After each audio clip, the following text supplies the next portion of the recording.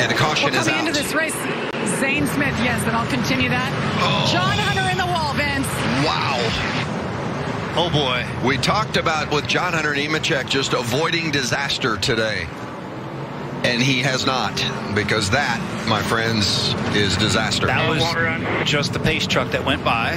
They're asking about water pressure. I hope there's enough duct tape and bear bond to piece this thing together, but he's got to get it fired up. Yeah, I don't know about that, Kurt. And it's done. It won't run. Yeah, it won't run. I was going to say, that looks terminal. Wonder why it won't run. You got to do everything you can right now. Yeah.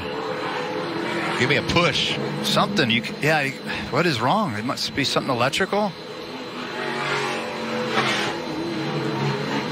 Put his window net down and looked like initially was going to climb out of the truck, but is now asking for a push. Yeah. I want to do anything I can right now. Stay in it to win it. I don't know what led to this, but hopefully we've got a good replay. Woof. So trying to make the pass and then clipped by Austin Self in the 22. I mean, John Hunter went super low on the back straightaway. I mean, that was like 4 lanes down, and there just wasn't room to get back. And, he roughed up Self right there, all right. And he sees him get loose off too, so he's going to swoop to the inside. But Self wasn't really happy about the turn 1 situation. That almost looked like a hook, didn't it? It definitely looked like a hook. That's a bold move for somebody that's not up front a lot. Wow. And that was a big hit. But at the same time, Hunter Nemechek just needed to nurse those points and protect the plus 30 that he brought into today. Man, this is just a bowl of soup here. Initial laps of the race, John Hunter tried to squeeze it in on Sheldon Creed, and the team warned him, said just be calm, take it easy. Yeah, this is alphabet soup, I think. We got to sort this out. Hopefully they can get it to pit road and give it a chance to get worked on and get on the 5-minute clock. And you can't really blame John Hunter for the tap into the back end of the 22. I mean, the 22 is slower. Can you? I mean, did he hit him too hard? That's Martinsville racing. Yeah. They're going to bump into people. But it appeared, we'll have to get another look at it, but it just appeared when they got to the corner. Man, it's just like if you poke the guy in the chest and then the other guy's like, oh, dude, I don't care for that. Then he kind of got loose off too, and then the 22 obviously went out of his way to go find the 4, but it's the initial contact that led up to the disagreement. And we didn't see what happened for the 4 to get into the back of the 22 from the lap before that. Man, this has gone from bad to worse. Yeah, but still under these circumstances, I don't know about I don't think no matter how upset you might be, do you clip?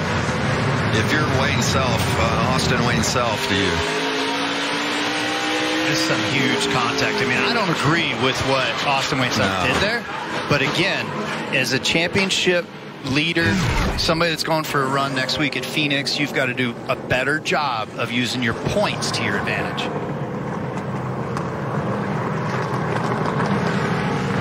Everybody's entitled to the same amount of racetrack.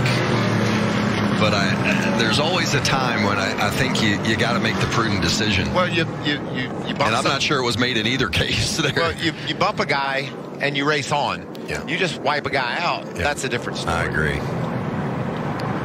As every lap goes by, it just seems like the lap down cars now are passing Nemechek, and he's -4, 33rd position. You've got guys that are 5 laps down, 6 laps down, 8 laps down. It's over. He's out. He's going to be losing at least 4 more points very quickly here. And only 1 truck is out of the race. So that makes it even worse for John Hunter. He's got to go to the medical center, as any driver who is out of the race after contact. We saw the last race with Tate Fogelman, the guy who won the race, had to go to the medical center. We couldn't do the winner's interview until 20 minutes later. We were knocking on the hospital door.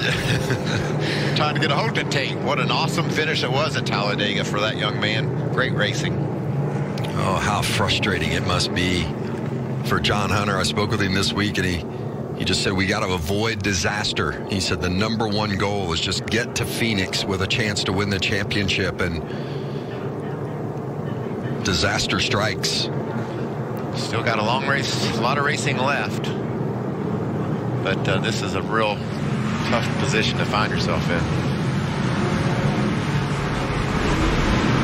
Yeah, I'm kind of at a loss for words. I mean, there's still so many scenarios that can play out. You know, Zane might not win.